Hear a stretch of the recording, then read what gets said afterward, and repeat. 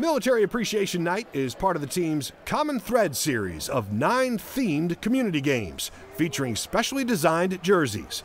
Tuesday was a night to honor military members past and present.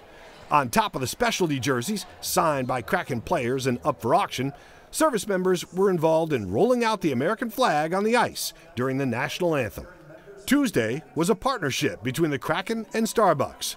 Military Appreciation Night was very special for the Kraken's Senior Director of Technology Operations, Rawlins, who was a communications specialist in the Army for 10 years, serving 2 tours in Iraq and earning the rank of sergeant. I think we're doing more and more every year. I think in the beginning, we were just trying to figure everything out, right? I mean, from across the board with every department, right?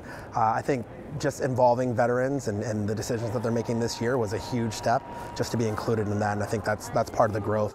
Kim Santiago, a Starbucks licensed district manager and military spouse, helped play a role Tuesday and said it's an important night for service members and their families. When you think about the sacrifices our military men and women give and the families give, it's just a great moment for us to really just celebrate with our kids, have a great night, and celebrate the partners that join us to actually uplift the community.